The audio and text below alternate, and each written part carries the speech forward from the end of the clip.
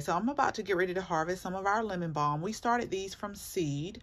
And so what I love about lemon balm is it's a great herb to kind of relax you and settle you down, which is definitely what I need to do today. But with my herbs, I always like to harvest them either first thing in the morning after the dew has dried or late in the evening like this. And so this lemon balm, I'm probably going to have to pot up because the more I cut, the bushier it's going to be, and it's probably going to outgrow this pot, but we're just going to keep cutting until I do. But it smells so good, and it's just a nice tea to really have like in the evening after dinner. So that's what we're going to do today.